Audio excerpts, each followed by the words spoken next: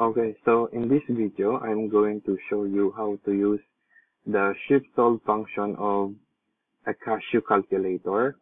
So for this example, I'm going to show you how to solve this quadratic equation, x squared minus x minus 56 is equal to 0.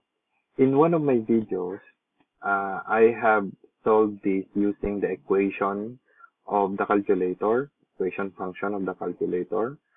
We had solved that x is equal to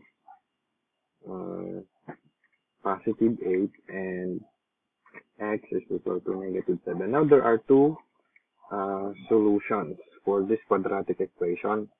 So how do we do this using the shift solve function? We just type the equation, so we press alpha x squared.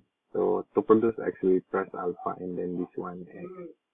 Okay, and then minus x minus 56 and then equals 0. Okay, upon typing the equation, we press shift and then solve. That's why it's called shift solve. Now, with an initial value of x, okay, so assuming that we do not know the solution of this equation, we start a number. So we press a number here.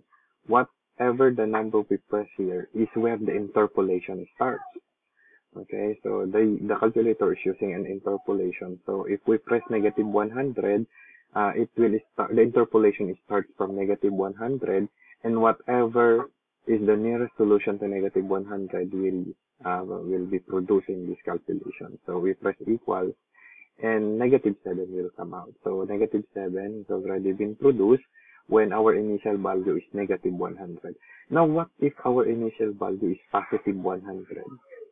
Okay, we press shift solve again, and then we press 100 for our initial value, and then press equals, and x is equal to 8. Okay, so using our shift solve function, we have solved the two solutions to this quadratic equation. Okay, thank you very much for watching. If you have any question, you are free to ask in the comment section. Thank you.